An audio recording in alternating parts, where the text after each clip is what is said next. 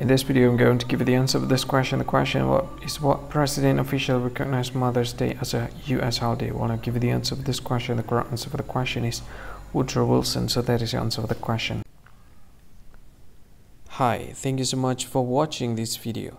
If you find this video is very useful, you can help this channel to grow by subscribing this channel. Please this subscribe button and don't forget to like this video.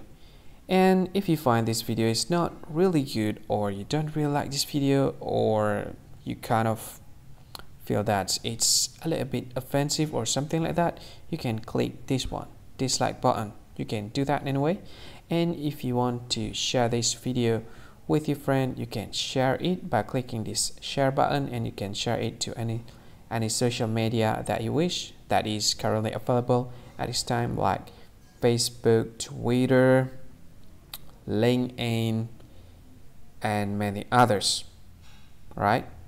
And if you want to add this video to your playlist, you can click this one. You can watch this video later, and you can find more options by clicking these three dots. And yeah, don't forget to subscribe. I think that's all of it. Thank you so much for watching this video, and see you again in another video. Bye bye. See you again.